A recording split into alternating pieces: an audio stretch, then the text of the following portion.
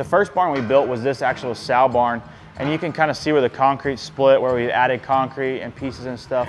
But we built these original, you know, 10 by 40 pens, 5 of them, because that's what we kind of started off with. All the sows would fit in here.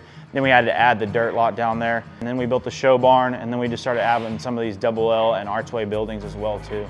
So my biggest thing was always trying to build it sturdy enough. When you can find pigs into a small area, they're gonna wanna tear something up. So building it right from the start, you know, spending maybe a little bit extra time and money on something, you know, in terms of getting the gates welded in right and having your water set up just correctly. That was pretty huge for me. We have 3 big dirt pens. I think they're about 40 foot wide. And we built them not too long ago, just for like our Texas weather. The most we've ever put is about 35 per pen.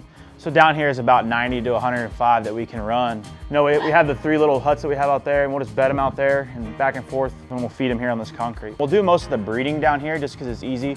We can bring the boar down, he'll come down here, and then really just feeding the sows every morning. We've got the 2 big bins behind us.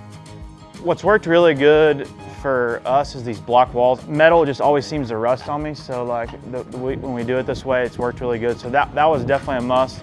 And then just having a big dirt piece that we could let the sows out onto, just for sow longevity and health. And just like for conception rate, this has seemed to work the best. We have 5 boar pens, and we really haven't gotten huge into like doing the boar thing yet. We've been really trying, but most of the boars that we have on the property are ones that we're gonna use pretty heavy. If we're not using them really heavy, we try to move them down the road or go down the line with them. And we do sell a good bit of semen here or there, but most of the stuff is just boars that we use in-house. So this is where we keep most of the boars. We've got 5 big pens, and I believe they're 10 by 15s, and they work really good just to give the boars kind of some space. They stay on all concrete. This whole setup has worked really good for us just because they get a lot of fresh air, keeps the boars really healthy. I'm not one to keep them super fat because they got to stay in their working clothes for me to be able to use them, and then the longevity of the boar. You know, I think the water source is really good to have a really clean, fresh water for them, and just keeping their pens super clean and keeping bedding in it. So these sow pens, obviously we talked, those were kind of the first ones we had put together and made. And so like this time of year, we just finished breeding for, you know, end of January, February borns. And so that'll be for our state fair in October. With the setup, we were able to breed all 50 of these sows in about 4 days. So it's really functional. We can get work done a lot faster and a lot more efficient. All these gates on the backside will swing open. So that back piece actually has concrete, but it's brought down about 4 or 5 inches where we can go ahead and clean all that out back there. This whole sow barn up here is run off the feed system. So these buckets just fill up and you pull some levers and it dumps to them every morning. Roughly we'll have anywhere from 900 to 1100 in a yearly span. So we've got 7 pens here. If I've got like a hurt sow or any extra boars or any small pigs I need to move out here, we kind of use these pens for that, just kind of holdover pens. And then I've got 5 pens here. We just call it our finishing floor. So we can put anywhere from babies to hurt sows. Anything we really got to put on a self feeder to get fat and move out here, we'll do that. During the year, like October, September, we'll have lots of gilts out here that we're leasing for people to seed. So really after the sow lot, the next big thing is like some of these buildings that we have. So a farrowing house is just where basically we'll farrow all the moms into.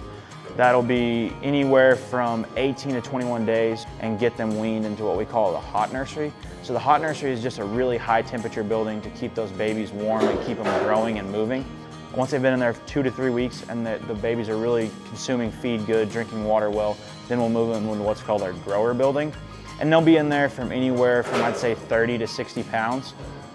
And then that's when we kind of get a really good read on what's going to be a high quality show pig, what's going to be kind of average. Most of the time we put all the barras in either 2 of our chip barns, which this is one of them here. We introduced like the worm flooring, just a non-slick flooring that we can get the pigs out for people up and down the alley where they can really see them.